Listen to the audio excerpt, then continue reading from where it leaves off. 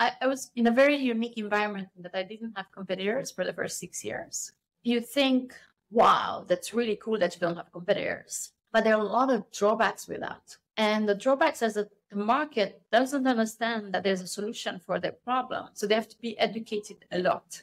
About 2 years ago, now even more aggressively in the past year, we started to get some ankle biters, so people who are copying our products. And you think that, okay, it's the end of Chili Pepper because there's companies that are selling the product cheaper. But what happened is that these companies are a lot more aggressive on the lower end of the market. And so they're very effective in educating the market. So we have all this pipeline that's coming and oh, this competitor came and they're starting to talk about this pain point. But when we type their name, all they talk about is how competitive they are with you. So we want to check you out.